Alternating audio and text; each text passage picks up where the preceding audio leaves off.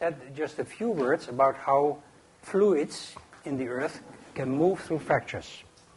If you open a fracture, the movement of a fluid is much, much easier than it is in a tight rock. So this is all about fluids. And there are a lot of complexities and very complicated questions that we have not yet been able to answer. The models that we have for fluids in fractures are partly wrong, but there is a lot of research, and in fact in our institute here we are also working on fluids and fractures. So if one of you has an interest in doing a BSc thesis in this theme, then you are quite welcome. Okay.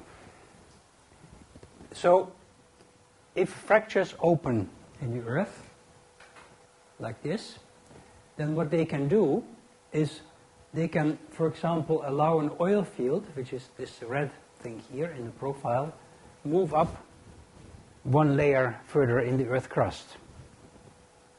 So you first form the fold, you collect your oil or gas under this cap, you form the fracture, and the oil moves up. Sometimes the fracture is not open.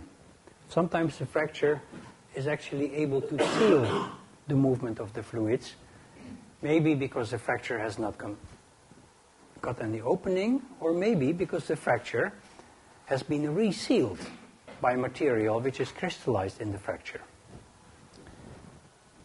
So these structures, material which has crystallized in fractures, are called veins, Kluftfüllungen in German. Here is an outcrop in Oman where you can see a grain limestone with these white lines on it. These are fractures which were broken and then crystallized. They were sealed by material precipitating from the fractures. And if you look at them in a microscope, then you can see that there is a lot of complication.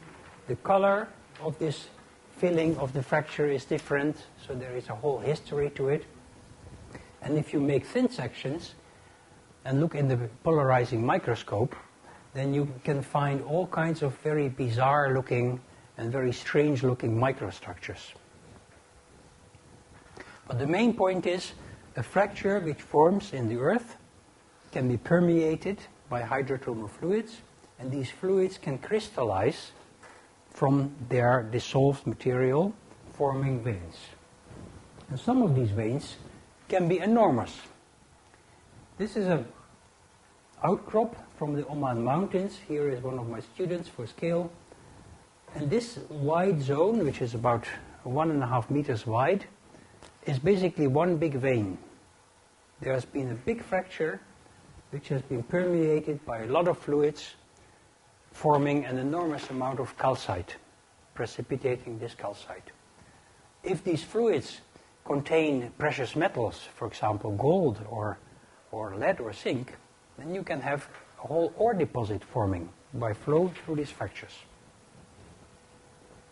If we take a sample from a place like this and we cut it, this would be a rock section, maybe about 10 centimeters in this way, then you can see the fracture patterns which we have formed, and then there are other fractures around them, a very, very complicated way that these veins can form. And the main thing to remember about the formation of these veins is that if a fracture forms, for example, like this, but then it is filled with a material, then the rock has been glued together again, so it is strong. If I would have this fracture open, like this, and I now change my stress and pull on it in this direction, then what will happen is that my bottom block will simply move.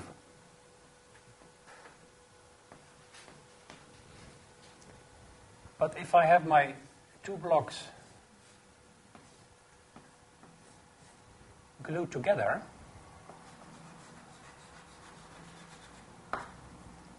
and now I pull in this direction, I will get a new fracture like this. Okay? So I will get a completely different way that these veins evolve if they crystallize, glue the rock together, and then can form new fractures. But very simply, the process of vein formation is you open a fracture, the fluids go into it, and you grow crystals. I brought a little animation for you which shows this. This was an experiment that we made in our laboratory in a microscope. So this is a kind of a model rock. This is another model rock here. And through this fracture, which is about 2 millimeters wide, so it's a very thin little fracture in the microscope, you pump a fluid which can crystallize. And this is what happens.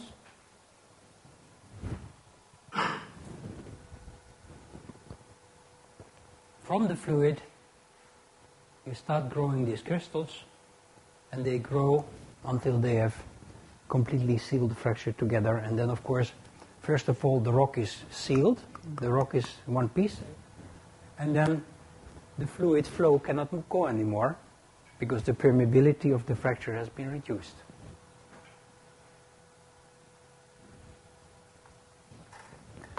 So the picture that I've shown you here, this one, is a simple one-phase sealing of a fracture. You start and you continue until the fracture is sealed. In many other cases, the sealing of a fracture can be in several phases. This is a very famous building stone, and you can see the big fracture which was cemented by this white material, and then there was still an opening left because the fluid stopped flowing, or maybe there wasn't enough dissolved material. And then in a later stage, the composition of the fluid changed, and you got this gray-looking material which then completely sealed the fracture. So the sealing of a fracture can happen not just in one phase, but in many phases. And the story that maybe you are now starting to get is that in the earth, many of these veins evolve by repeated fracturing and sealing. So you open a fracture, you seal it, maybe partly, maybe completely, then you open it again, you seal it, you open it again, and you seal it. And this process is called crack seal.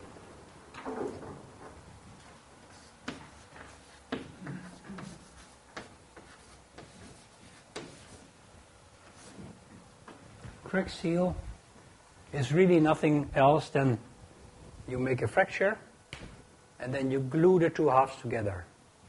And then you break it again. And you glue the two halves together, you break it again. And this is the famous picture which was drawn by Professor Ramsey in 1980, where you have a rock. This is the rock. Here is a fossil which has broken in two. And then every time the rock fractures and it is sealed, it is fractured and it's sealed. So this is basically the thick picture of a thin section, very small area. And each of these lines of inclusions marks the site where the rock has fractured.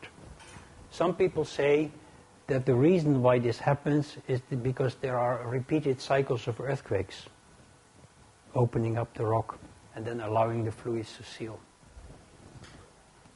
And here is a picture, a thin section picture of a vein like this.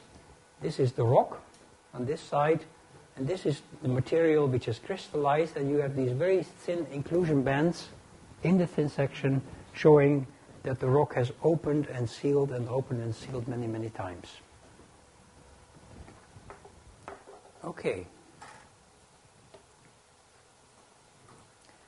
And before I stop this lecture, I will show you just a few pictures of veins in the RWTH-1 borehole, which we have drilled a couple of years ago in this place here. And probably you have seen some lectures or maybe some explanations of this borehole. This is the drilling rig at the time that we were drilling. Now we have the StrucTec building standing right above this location. And these are the drill cores which we have taken from the subsurface there. And these are some measurements that we have made in this well. This is the gamma ray log, and this is the resistivity log. Now, looking at this core, for example, at this place here, you can see a lot of veins. Veins are one of the interesting features of the core of the RWTH-1 well. And we are currently studying this in one of the research projects. And these are pictures of thin sections of this core, indicating that there were a lot of phases of opening and sealing of these fractures. You see these long crystals which were formed by maybe 100 or 1,000 events of fracturing and sealing, fracturing and sealing, fracturing and sealing. And this was the condition during the Variscan trusting.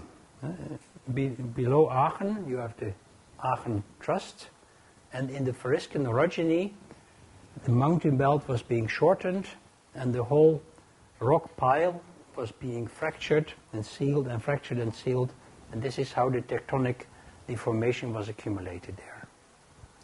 So, today we looked at joints, opening mode fractures. I explained to you how these work. I explained to you how they are different from the faults that we talked about before.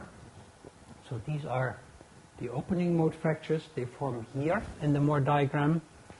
I explained to you how these fractures propagate, that there is a very, very high stress at the tip of these fractures. I explained to you that there is the damage zone being formed during the propagation of the fracture. And then we talked a little bit about fracture patterns. I explained to you how the abutting relationship allow us to figure out the history of the fracture systems. And then we looked at the distances between fractures, at fracture patterns in different stress fields. And the last part of my talk was about the sealing of fractures by crystallizing materials which restore the strength, glue the rock together, and also stop the fluid flow because the fracture is basically plugged. Thank you very much.